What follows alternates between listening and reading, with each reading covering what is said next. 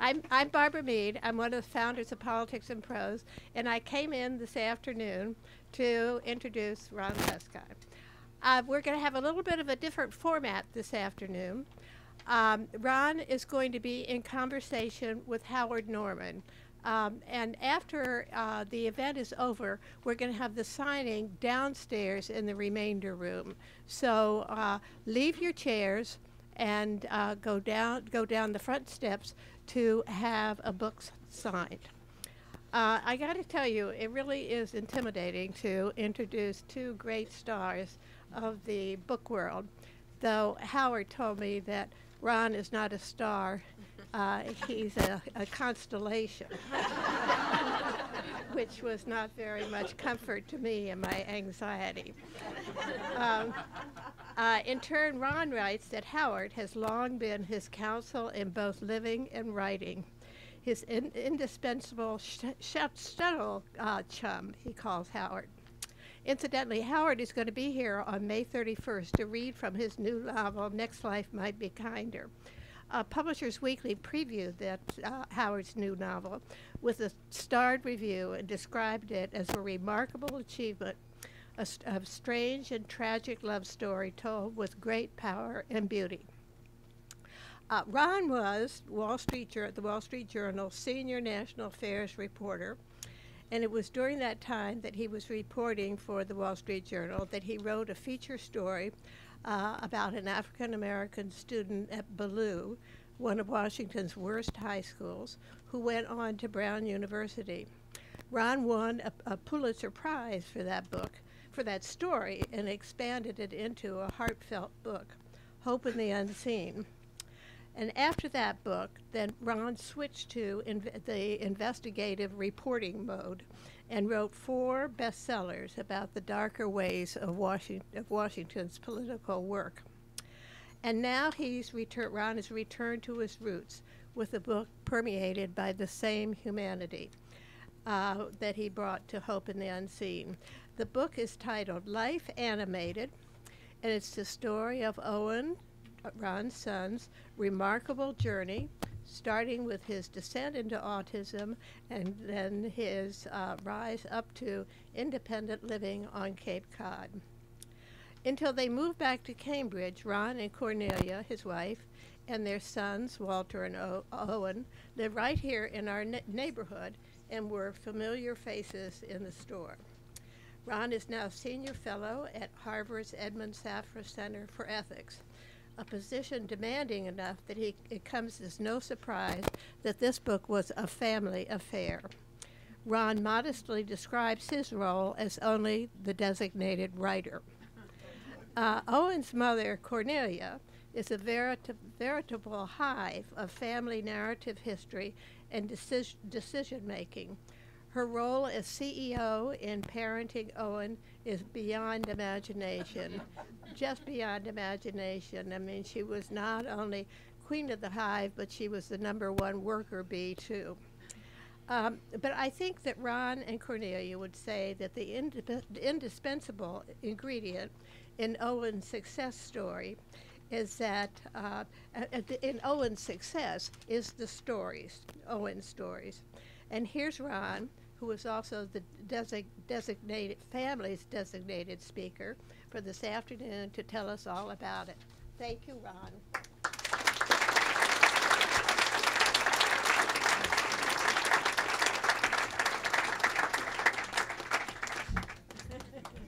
God, I feel so tall all of a sudden. I've always wanted this. Thank you, Barbara. Thank you. Thank you, Ron. Enjoy it while you can. Yeah, no.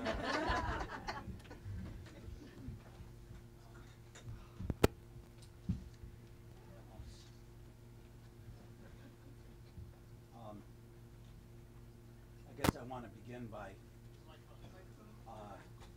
putting on the microphone.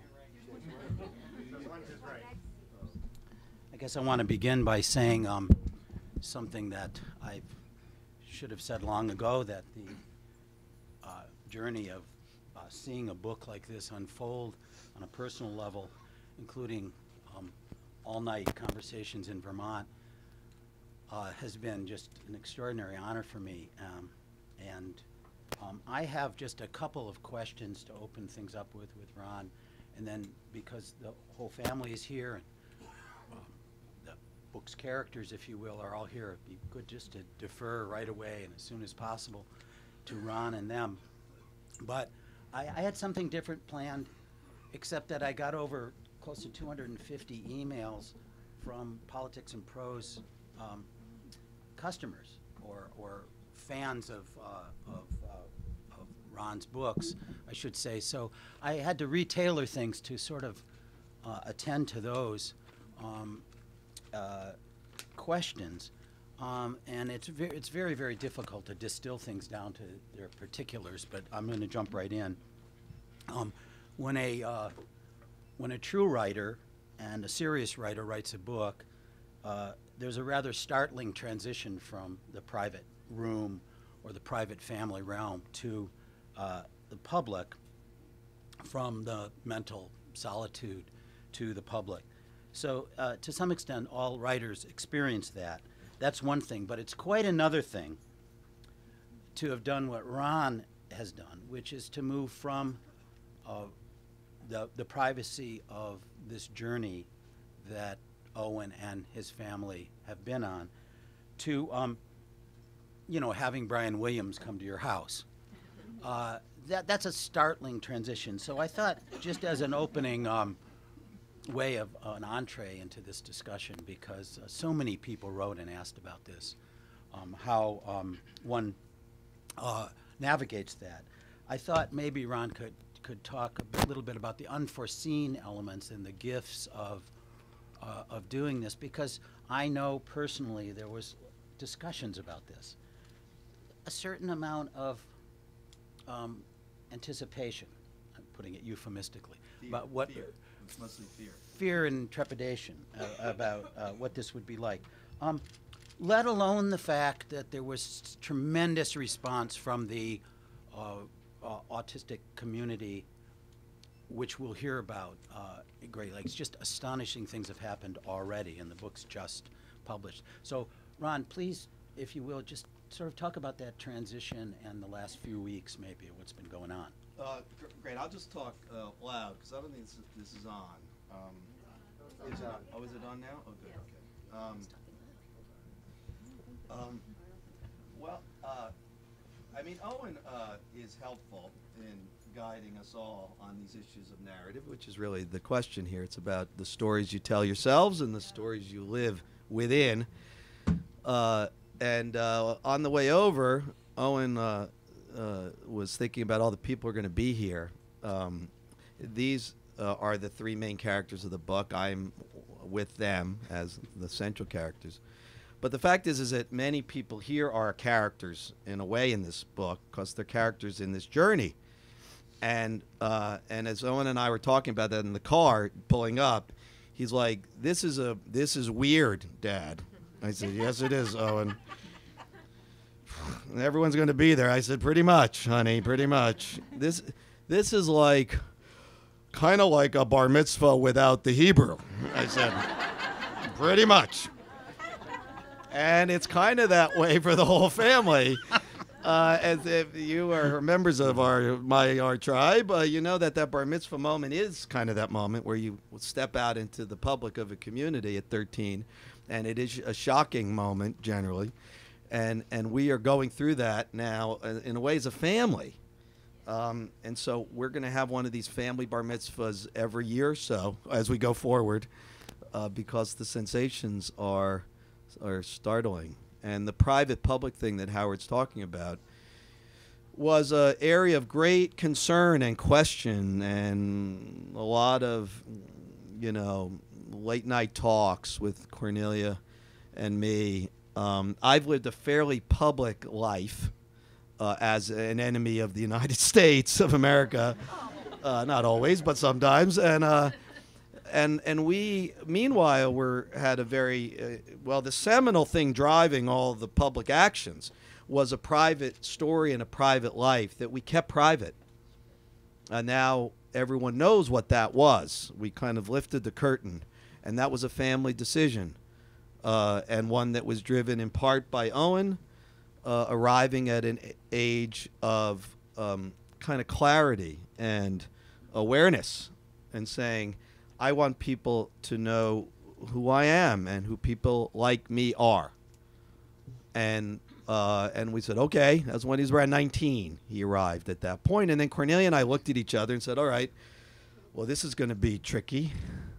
You know, it's like you're walking naked in public forever. And can we do that? And then after many moments of soul search, we said, look, could this book have been, a book like this, have been helpful to us 15, 20 years ago when, you know, we were really in hell and in confusion and fear and darkness? And, of course, that was, you know, Cornelia posed the question knowing the answer. And, of course, that was yes. This would have helped us a lot. And so now, in the month and 2 weeks since that New York Times excerpt came out on March 7th, we have been caught in the curl of a giant warm wave from all over. I mean, we've got 1,000 emails in the queue, and another 100 come every few hours from families, from specialists, from leading autism researchers, from just people like, you know, Howard said something, you know, and Howard has been my rabbi, and I would use that for a Gentile person too, but Howard happens to be, it works especially with Howard, and here, and in this process, but at one point when Howard had read a part of the book, and it was very emotional, we're up late talking, and how do I feel, how does he feel? He said, you know, and he could tell you better, he says, you know, I go to the supermarket now, and there's a young man there who I have been looking through in my life, in my visits, and now I can't do that anymore. I see him, and he sees me back. Well, that comment that Howard made, and it, you know, we both were he was very emotional, got very messy on the phone that night, if you remember. Yeah, that has been replicated by 1,000. For people, many of whom who had no connection with autism, just had a connection with life as we live it, and maybe as we hope we might live it better or differently. So that then gets you to Brian Williams and Leslie Stahl knocking on your door. Now, the interesting part is mostly they want to talk to Owen, which is, so Cornelia and I are officially sidekicks now, forever. Owen created the architecture, the sidekicks in here, as he helped us, educated us, and we are delighted to forever be in the role of helping the hero fulfill his destiny, which is Owen's definition to us. That's what a sidekick does. And now, oddly, Leslie Stahl is a sidekick as well, you know, which is a little hard for her, but she came around. And Owen brought her around. I mean, it was amazing to watch, and we can tell you funny tales of that in the Q&A, but it's been lovely so far. All of our fears, none of them have been realized, and our hopes have been. So, Brian, Roger Williams, who, as many of you know, won an Academy Award for documentary film, and is making a documentary now, sponsored by this book, but also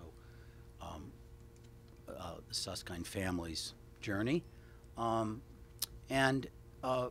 Obviously the gravitas and the sense of biographical probity that a documentary film has is quite different. This is the world's biggest understatement, quite different from a feature film. And so it's happening as the book is, I called the Film Institute in New York, and they said they can't remember another example of a documentary being made as the life of another work of art in another genre, that is a book, is starting to unfold. So there's a sort of dual sense of immediacy about this situation. But it is also another act of trust. I will just put it bluntly. It's one thing to go and meet people for the next number of months. It's another to have an engagement with a documentary film, which will be around a long, long time, and not only have to define the moment, but in some sense comport itself in a way that will enter posterity.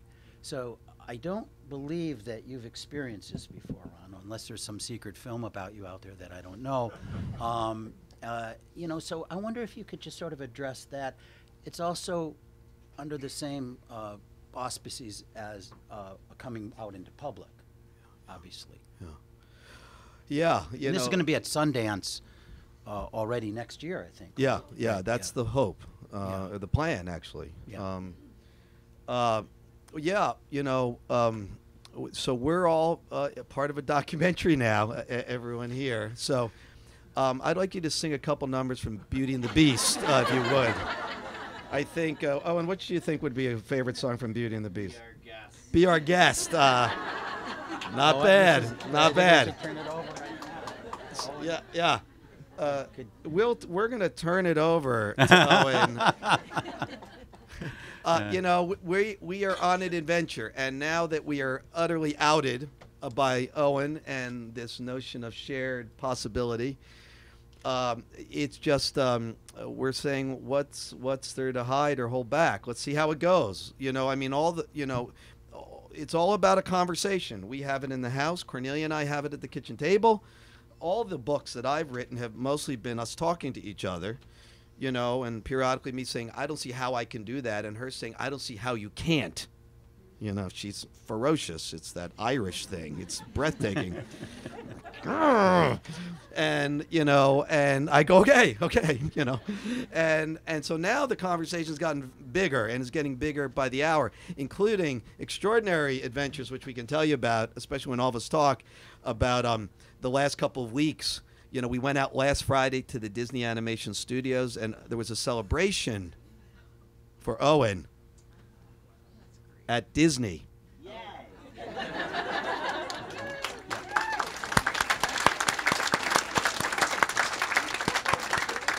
So I think let's open up our colloquy here. What do you think, Howard? Yeah, I have one really little quick anecdote. Okay. I live in rural Vermont a good deal of the year, and Ron and Cornelia and family have a house a little further south. Well, Ron would come up and, you know, hang out, and we would go through this book.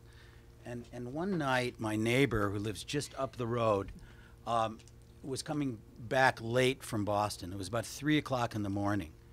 And apparently he passed by the house and looked in through our farmhouse window and saw Ron wildly, you know, as I like to say, making a point. And got, the next morning I went out very, very early, and he was kind of hovering around our mailbox and said, is everything all right? And I said, it's my friend Ron. He was just starting to get engaged with the conversation. But I wanted just to mention one thing, that the process of working with Ron,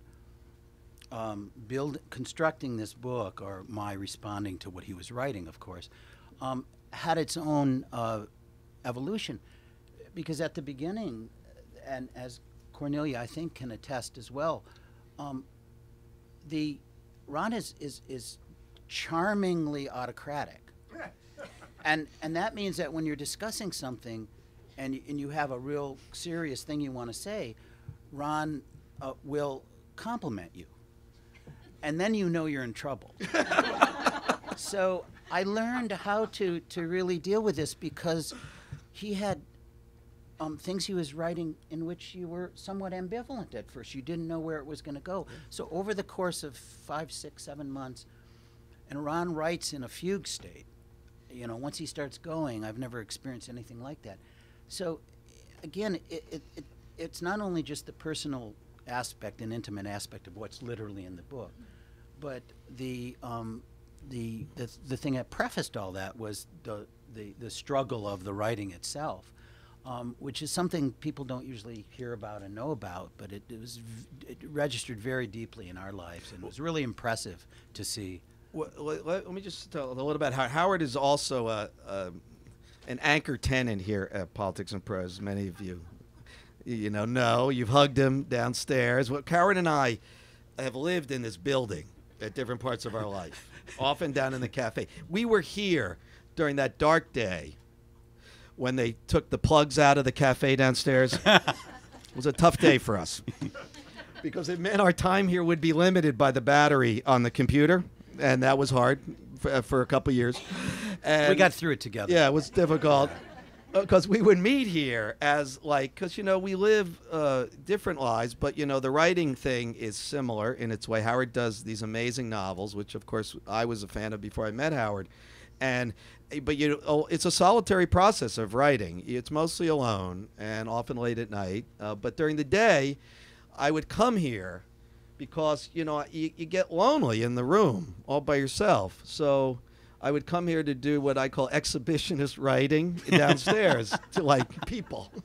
I would just kind of it was a conversation. People would come and go, and we would meet here and often talk about deepest things.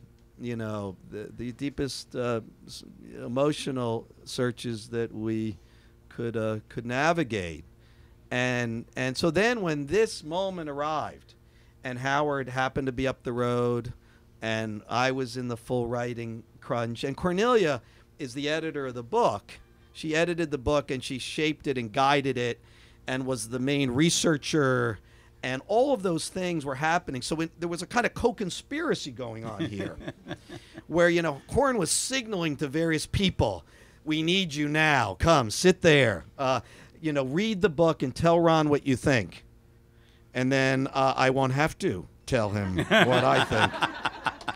And so the intricacy of this, I'm only now realizing how intricate it was, where she was basically getting designees to come and tell me things that were hard to hear and, would have meant we'd be in marriage counseling. So, and then she guided it forward. And Howard was the key agent of those 3 a.m. calls where I'd say, Howard, I just wrote something. Can I read this to you? Is this just me emoting because I love these people so much? Or will this be something that someone outside of our little world would ever want to read? And Howard would say sometimes yes, and sometimes I'm not sure, and sometimes I think you should go deeper. And I'd say thank you, I'd hang up, and at 7 a.m. I'd call back. And that was a great gift of serendipity and friendship, and I think Barbara did a very nice job. She's kind of like Schindler, a holy Gentile, Barbara, with the pronunciation of shtetl. I think you did pretty well. Good job with that. But we are living in a shtetl between us and among us. So let us now, though, introduce the stars of our book. I'll go down the row. The hero of the book, designated as a real-life hero, and anyone who reads the book will understand what that's about, is, of course, Owen's hero, Walter. So first, let me introduce Walter, Owen's older brother. Known to many of you here. Again, many of you already know this story, but I'm telling you. And now, and of course, as Barbara said elegantly and correctly, the guiding force, the captain on deck of this ship, Suskind, through 20 years of this journey across all the seas of the world, is the extraordinary Cornelia, my wife. Cornelia, you just should sit here. Yeah, come up, Come, and then we'll switch off. And Owen, you can use this one too. And Walter, you can come up and we'll share. You want to stand, or what do you want? I'll stand. Okay, and without further ado, a young man who for many years said that we are all sidekicks. We don't get redrawn in this life, and we search each day at our best for our inner hero. And that is a beautiful allegory that Owen writes at the end of the book. And the idea, the message is that heroism is a choice that we make every day. But of late, I think our friend is feeling, well, maybe I am the hero after all. So without further ado, Owen Suskind. Thank you. Owen, let me ask you a question. What does it feel like to see all of these people out here who have been the key actors in your life? Feels great. That I want to thank everyone for coming and supporting me.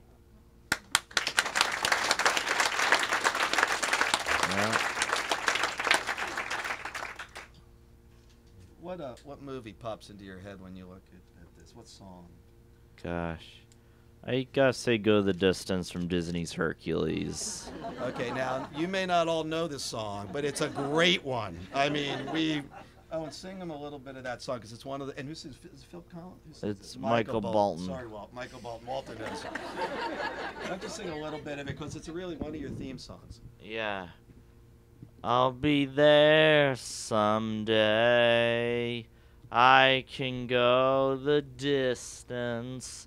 I will find my way.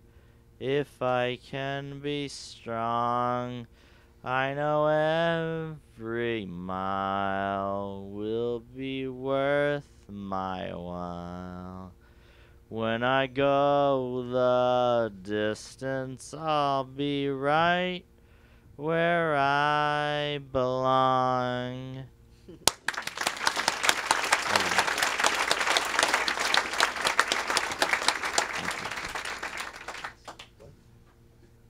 Okay, I think let's go right. Yeah, the director has arrived here. Okay, questions. Let's dive right in. Okay, we have. Want to sit down on the stage? Yeah, can they sit up here too? If you want to move over, we'll put some more chairs up in between. And we can share the mics. Share the These are- mics. okay. Pat, the mics you can pass.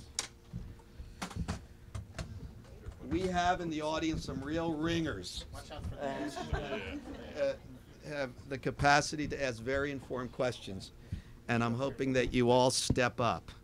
Okay, let's do this. You guys share this mic. Okay. Hi, Herta. How are you? Well, I just started reading the book, and it's just sucks you right in. But I'm wondering if you can just, in a few sentences, give us a little idea of the kind of research that you had to do, or that you did over the course of the years, to figure out the autism, the things that were affecting you, and how you even came to the idea that Owen had autism. Well, that's a big question, but no, it's a good question. I think the very short answer is that when we moved to Washington in '93 and Owen was 2.5, it was very clear that something was going on. He had been typical, so-called, until then. And he lost language and motor skills and eye contact, and didn't sleep and didn't eat over a period, I would say, of 2 to 3 months, one after the other, very in quick succession. And it's called regressive autism. Of course, we had no idea at the time that's what it was, or what was going on.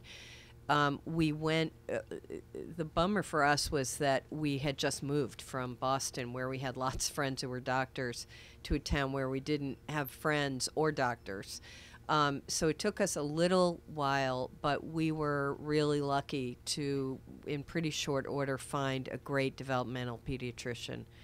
And he, diagnosed Owen, and then really acted as our quarterback and helped educate us about what we could do at that point, and the early interventions that we started on the road with through him. But, of course, it was a long road in learning, obviously, till today. But that's the short story of how we were able to, and then, we were researching on our own. But the tricky part is that when this happened in '93, it was, as you know, a very different world in autism. So there was much less known. One place we started was Ivy Mount School. It was the first thing he said out of his mouth, practically, was there's an amazing school up the road. And so that was our starting point. And we met just incredible teachers and therapists there who some of whom are here today. And who really educated us. The story is that Ron and I were educated by these amazing teachers and therapists that we met in those early days and all the days in between, who educated us about the condition, and then took us from there. Yes? Yeah. Sure.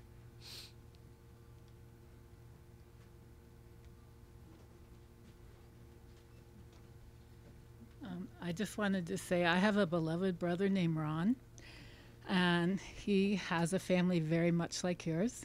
I have an autistic niece, Susanna, and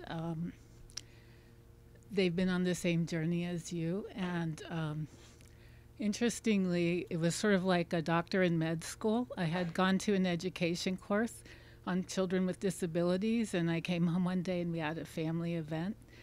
And I noticed that Susanna wasn't making eye contact with anyone, and she was kind of randomly running around, and she was doing various behavioral things. And I got kind of shocked and said to my mom, you know, I just read about this. This looks like that. And everyone was kind of in denial about it for a while. But what I want to say is there's a lot of public misconception about the fact that people think autistic kids can't make a connection sometimes, I think, even with their own families. And Susanna has such loving parents as Owen does. And it's such an extraordinary bond with her parents. And I'm guessing that Owen feels that bond and love towards his parents very strongly. Also in public, the last thing I wanted to say was Susanna was in a blended class in high school. Well, you know, they were sometimes blended and sometimes apart. And when she was graduating at the age of 16, one of the teachers didn't want her in the graduation. She was afraid that she would act up, or she wanted to not deny her from going to the graduation. And Ron thought she couldn't. And then the principal found out and was furious. And she ended up with, I don't know, there were 50 or 60 kids in her white gown and cap. And it was such a wonderful occasion for everyone. And she was fine on the stage. And so I don't know if Owen's been on similar experiences where teachers may not have always been so nice, but between the loving parents, she also, like Owen, has made it. So Thank you for that beautiful story. And I won't hog the microphone from Ron because he'll get it. But very, very quickly, I just wanted to say that that story illustrates, and we've had that play out over many different ceremonies and occasions and bar mitzvahs and weddings and all kinds of things. I guarantee you that the people in that audience, the family members, the teachers, and all the other kids took away much, much more that day because your niece was part of it. yeah. Thank you. Thank you.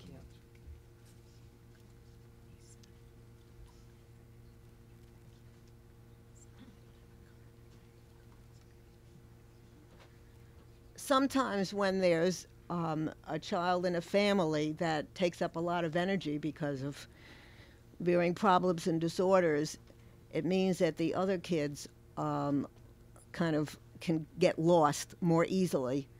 And then there's extra pressure for them as well to behave really well because they can't take up time when it should go to the sibling who needs it the most. So I was wondering how this was handled and how Walter could deal with it, and how the rest of you could deal with it, because it seems to me it is difficult, and it does put a lot of pressure on the other sibling. Okay. Yeah, it's actually a question we've been asked before, and I think part of the great part about it was that my parents cut me in from a pretty young age, where I wasn't obviously I wasn't at the kitchen table when they were making big decisions about what Owen was going to do, but I always felt like I was informed, and I always felt like we were all part of Team Owen in a lot of ways. And so between that and also kind of they're just superhuman, making sure they were at all my PTA stuff, making sure they were cheering at my baseball games, there's no secret formula. I think it was just a ton of effort on their part. And also just kind of growing up in a way at a bit of a younger age, realizing Owen's situation and kind of rather than pulling back, just really diving headfirst in there. You know, that's fine. One of the fascinating things that's happening is we're learning a lot from the response from folks. Like that New York Times story got something like 330 comments, and Walter was in it only modestly. He's in the book, of course, all through, but I think almost half those comments mention Walter, and we're like, oh, that's fascinating, and we are starting to see how each of us are kind of connecting with different crowds of people in what they see, because the book is written through 4 points of view, POV. So you're in Cornelia's shoes, you're in Owen's shoes, you're in Walter's shoes, and mine. At the start, you can only be in those guys' shoes so much because they're little peanuts. But as they grow, their voices get stronger. And by the end, their voices are the strongest ones. And one of the things that's happened is we are in the middle of all sorts of very productive discussions about siblings. You know, every kid with challenges has a sibling, often several. And they're often not recognized for the important role they play. And not just a role as the growth occurs, but a life role all the way to the finish. And that's something that we learned little by little, day by day, from Walter and watching these guys together and trying to bring Walter in. But at the end, as Walter comes into his fullness, which obviously he's well into now, I had to do something at the end of the book, which is really almost report with Walter. Like, we sat down. You know, Walt didn't exactly have this on his schedule, you know, that he's going to have to sit down with Dad and tell Dad, by my instructions, things that I, Walter, least want to hear. You got to be brutal here, because unless we're brutal with ourselves, there's no book. And Walter was brutal, beautifully brutal, courageous, really, saying, here's what was really going on in terms of what you guys thought you were seeing and what I may have been feeling. And that growth through the book, coming to a kind of fullness, where, you know, as Walt's asked in interviews, sometimes, you know, he's a 6-year-old boy and Owen is, you know, running around like 8 or 9 imaginary characters at once. I mean, the library up here, there's a scene up at the Chevy Chase at the library when Owen is into a movie, Page Master. Yeah. So tell them about the Page Master. Here, you can just hold this. Tell them. Okay. When I was into that live-action animated children's movie, what happens in that movie? Well, tell them about it. What's I the plot? climbed. What's the plot of the movie?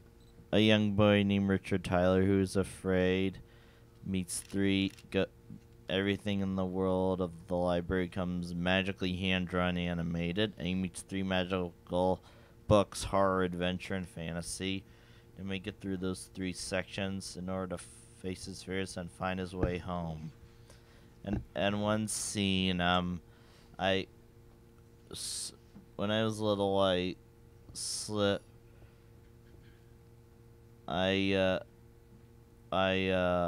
climbed through the little shelf below. Library. He was 8. He wasn't. You weren't that little. You were 8. Yeah. 8. So, I mean, the scene is I'm with Walter because Owen's into this library fantasy thing called the Page Master with Macaulay Culkin when he was still little and cute, and so this is what we do on a Saturday, just like this Saturday. We go to the library because Owen's into this movie, so something he'll do, and we're up there and. Walt's 11 at this point, and I'm over kind of in contemporary history. They're near the checkout desk there, and I see Walter's eyes get very wide. And I can't really see what's happening. And then I see the guy from the desk, you know, the librarian, just kind of come around the desk kind of running. Like, what's happening? He's like whispering loud. Like in a library, you whisper loud. What are you doing? What are you doing? Well, it takes me about 8 seconds to run across the library, and when I get there, Walter looks at me, turns, and runs out of the library. You know, gone.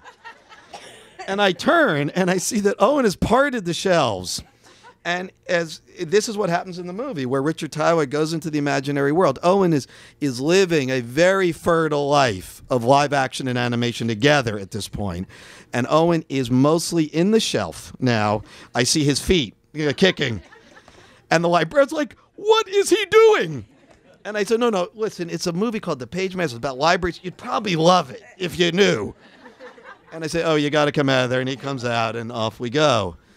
And, of course, we have a discussion after that outside the library. Walter's like, well, how's this going to work? You know, he's growing up not knowing any of the supposed tos, like how you're supposed to act or be or live. You know, how does this work going forward? You know, is there a time where he will learn that? And we had a real heart-to-heart where Walt said, you need to really bring me in here and make me know what's up. Now, that's a moment that the kids force me, and in a way, they force both of us to dig deeper. And as Cornelia often says, to be better than we deserve to be, because we had no choice to have to explain things to them that we were learning at the same time. And that's how Walter becomes kind of a junior adult pretty early. And at the end, finally, I'll just end with this because I need to embarrass Walter a little bit here, is after these moments where... As if you haven't already. Yeah. Well, I consider my job, and many fathers will agree here, is to embarrass my sons. That's my job. Well, at the end of Walter's journey, where he talks quite openly about what a kid really feels, he comes into fullness at the end when he's a counselor at camp. And a lot of the kids at camp don't know Walt's brother or what's up. And Walt stands up in front of the camp and says, you know, let me tell you about my real life and about the best teacher that I've ever had. It's my brother. You know, that is a moment where Walter teaches us, because really Owen has been our best teacher too. And the lessons he has taught us are ones that are the most important ones in our life, and the ones that we learn anew every day as we go forward. So, another question. Yes. I have both of my children are on the autism spectrum, so autism is sort of my life. Wow, both of them. Yeah, they both go to Catherine Thomas. Oh, KTS, yeah. Well, that Owen, they go to KTS. KTS, right? Yeah, my daughter Elise just graduated. Uh-huh. And we're trying to figure out the future. So I was wondering, what's the future? Yeah. Cornelia? This lady was saying that she has 2 children on the spectrum, and one has just graduated, and they're looking toward the future. And you're wondering what Owen's future is looking like. Owen, shall I answer it, or would you like to answer it? After Riverview, me, my girlfriend Emily, and our other 2 friends, John and Julie, are going to an adult independent living program in Hyannis, Cape Cod, Massachusetts, called Life. Stands for Living Independently Forever. Owen left Catherine Thomas, which these young ladies went to, and which is a 4-year. Well, it's a bigger school, but he went for high school, a private special ed setting, and he has spent the last 3 years at a program on Cape Cod called Riverview, which their program has an acronym too, and that's GROW, Getting Ready for the Outside World. And it's a college-like program, a college campus, dorms, social life, academics, vocational training at the community college. And after graduation on June 15th, Owen will be moving to a wonderful independent living community in Hyannis, in which they have limited supervision, but some kids more than others. But he'll live on his own in a 1-bedroom condo that's just being finished, and he'll work. And he's Owen's an artist, so he's done a lot of artwork and will be selling some of his artwork probably. And he's working as a DJ at a radio station up there. Very beloved in that role, does a great job, amazing job. He's got great voice for radio, and he works at Marshall's, and so he'll probably work, have several different part-time jobs and volunteer opportunities. He's a great rider, horseback rider, so he'll continue doing that. He's a swimmer and a biker. He plays golf. Yeah. So, he'll have a really busy, full life going forward. I'm also going to go to Life to have that life. Walter saw the one-bedroom apartment the other day and said, "Whoa, baby, what the devil?" And tell the gang here, though, I mean, the key moment in the success of the time at Riverview, and really the success going forward, is that when Owen got to this college program, one of the first things he did was start a club. What did Disney Club. Okay, tell them about what happened. Tell them when you started. I started Disney Club because the staff suggested I do it. I decided to do it every Sunday evening from 6:30 to 8. And why did you do it? For me, for a lot of, so I can have more people know me. That's great. And to find friends. And to find friends. What? Oh, hi. Oh, this is one of the holy ones here. Hold on. This is Rona Schwartz. Now, she is the principal, the head, the chief of Catherine Thomas School, and has been a key actor. Thank you. Owen, you gave me my segue into my question. Oftentimes with individuals on the spectrum, there's often, a hard time making friends and connecting with people, and there's a lot of loneliness. And you have been very lucky in making some very special friends who you've had for many, many years. I'd like to give a little anecdote that's not in the book.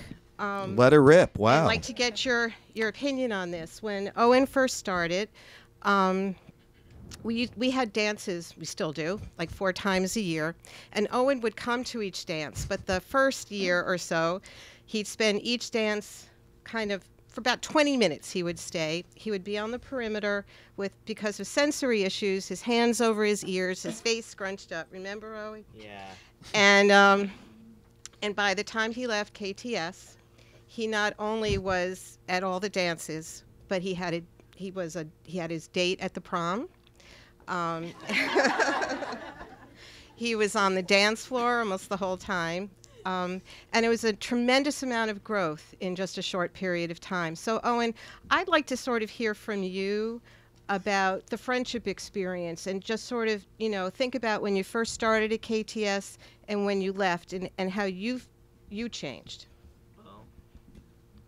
When I first started at KTS, I was nervous. But then I made a couple good friends like Connor and Brian and Aviva. Mm-hmm. And they were there to entertain me and keep me company and cheer me up. And so from 2006 to 2010, life has been going good for me that way so far. And how did it change for you in being able to stay at the dances and being a part of all of this sensory stimulation? To have fun with some of my friends. So you think the friendship part helped you? Yep. Mm-hmm.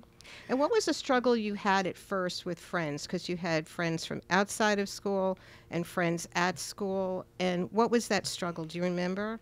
If I don't lose, I add line. Explain that to them. I was afraid I would lose my old friends. Guess what? If I gain new ones. Mm-hmm. But what did you find out? I don't lose, I add. Exactly. Thank you.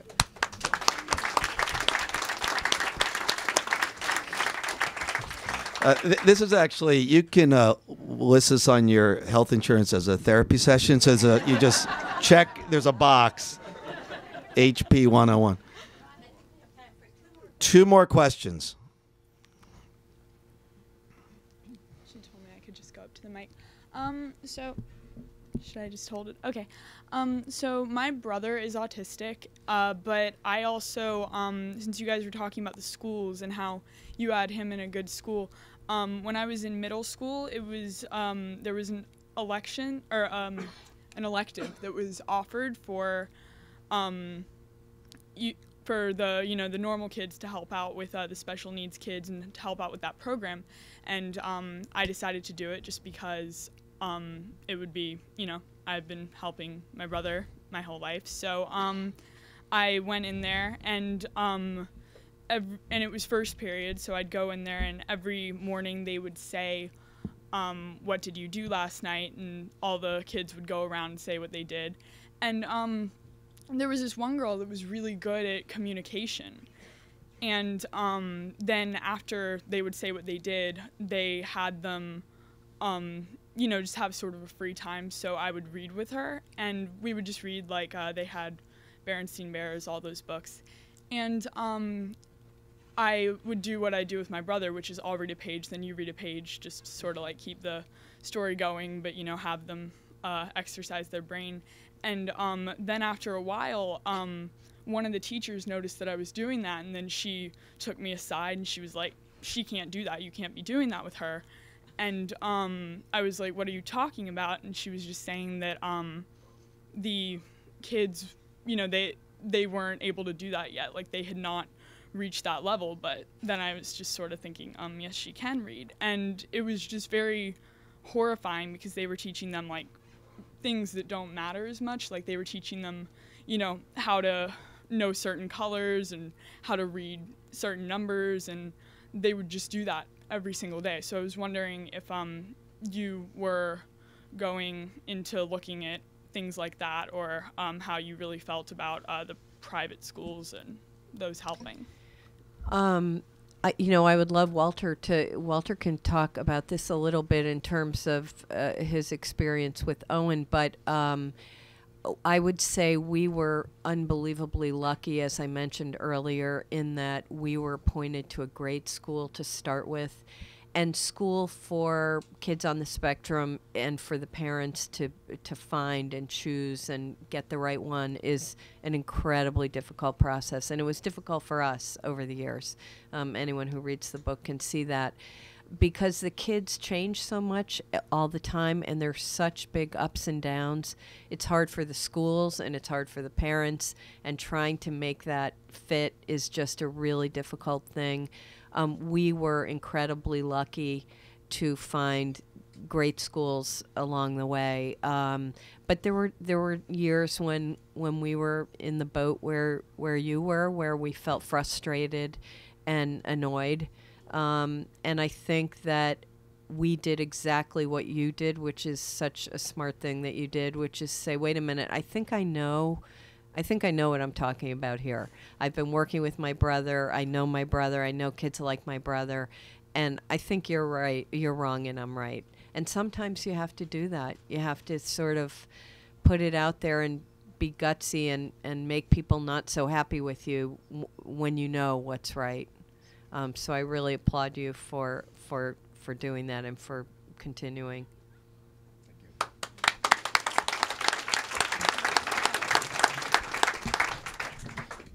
Thank you for that segue.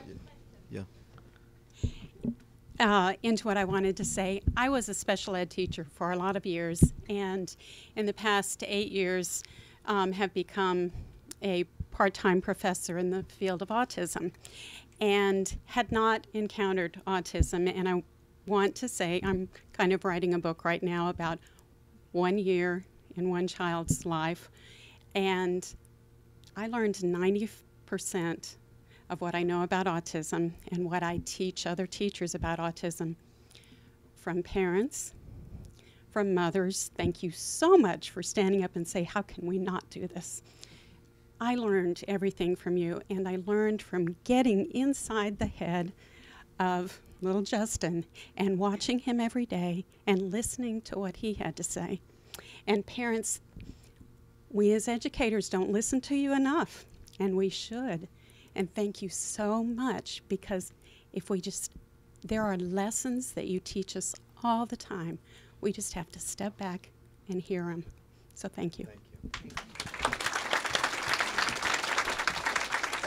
How about we have everybody say one thing, all four of us, at the finish here. Let's go down the row. Or why don't you go first, just to talk to this crowd. And then we'll be off the stage, because I think the last question has been asked. So, Walt, you start. Wasn't quite sure about my prompt on that one.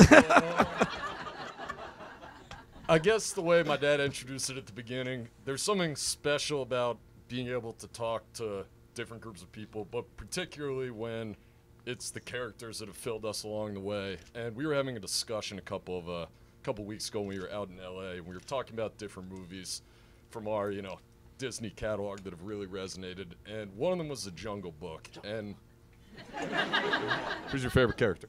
I'd say all of them. All of them. Very diplomatic. So we were talking about the journey of Mowgli in this book, and Bagheera and all his pals are trying to get Mowgli to the Man Village. And in a way, kind of what we've been doing and so many people in this room have been doing is bringing Owen on that path to the Man Village. And it's a journey that, like, you has some ups and downs, but everyone plays a part in it. And now we've seen Owen arrive, and he's arrived years ago, but he's really fully arrived in a lot of ways. And this book is kind of a celebration of that final arrival. And thank you all for being here and being part of that journey.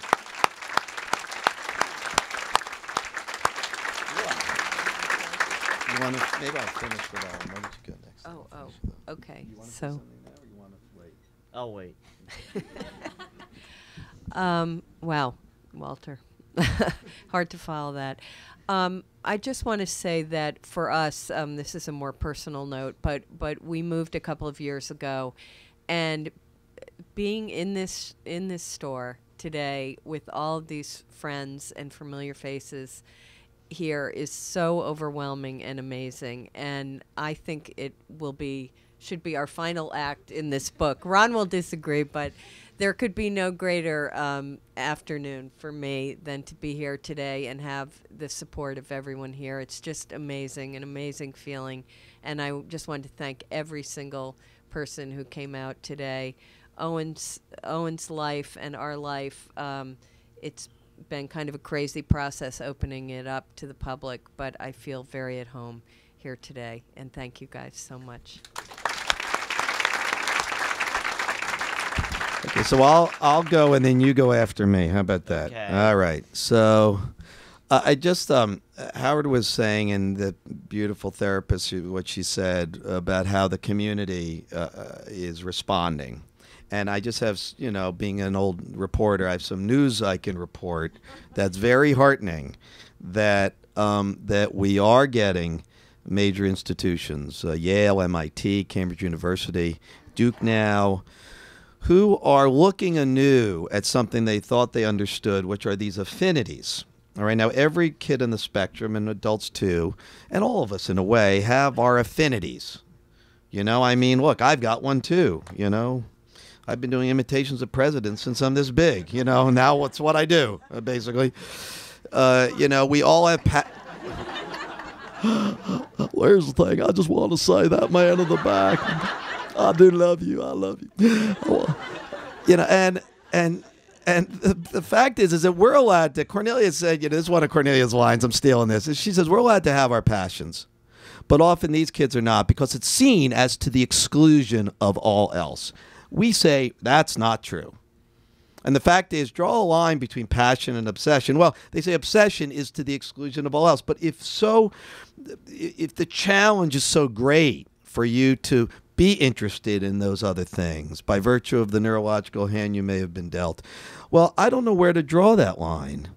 And so after lots of give and take and lots of experimenting over 20 years, we eventually said, just go with his bliss and see if we can make it our bliss too, which is why we saw Dumbo so many times that Cornelia at one point did run away with the circus just to get out of the house. If only. No, I actually, that'd be more for me. I could be one of the guys in the Volkswagen getting out of the car. But what's happening, which is so exciting, is that these so-called affinities, Thomas the Tank or anime or 40s and 50s black and white movies or Disney or almost anything. There's an array of them that many people in the spectrum community embrace, and they're not that different from what's embraced in the wider society. The key is they put such intensity into it, often because the rest is a lot of noise, that the term is context blind. We're context able, because it's something people do instinctively. They say they're context blind because they can't pick up all the social cues and the notion of where I sit versus the atmospherics. Well, you know, they're context deep is what they are in the chosen areas, 1,000 feet. And once you get through the obstacle course that's most of public education these days, you know, if you can embrace that context and get other people to embrace it and nourish it, it's amazing the capabilities that are visible. I mean, Owen has come up with concepts that the guys at Disney are going, how's he doing that? How does he understand our movies better than we do? We made them. That's a sign for people to go, maybe my notions of human value or ability versus disability aren't quite right. That's a lovely moment of opening of pores. And now what is happening is that people are going to study these affinities, not so much as prison, as pathway. And that's what's happening. And it could create a great new period where, along with all the possible things that might happen for therapists, that the thing that we say but often don't buy or embrace, which is different, not less, actually becomes something that we really believe because we feel it. And that's so exciting. And that's something that many people in the room felt over the years and that we felt day by day. So that's why this is a celebration in so many ways, and maybe for lots of people as we go forward. Now, I'm just going to sort of join here with Owen, because often Owen finishes one of these things, as he did at Disney last week, by you want to do a few voices quick? Okay. Okay. So now you're thinking a lot about love. You want to do that Okay, love I'll business? do it. Love business? Yeah. Okay, so step up here. Now tell them what this is. They might not know this movie. Describe the scene. This is one of my favorite childhood Disney animated classic films, The Sword and the Stone. Okay, what happens in this scene? Well, who's in it? Merlin the Wizard telling Arthur the little young boy about love. I'll do it. You do Arthur. I'm going to do Arthur? Okay. Thank God, Arthur only has one line, so I'm good. Go ahead. You go. Go ahead. He's Merlin. Go ahead. You know, boy, that love business is a powerful thing. Greater than gravity? Yes, boy. I'd say it's the greatest force on earth. So we want to tell you all that we love you, and it is truly the greatest force on earth. Thank you for coming out today. Owens, take a bow. Take a bow. Take it out of here.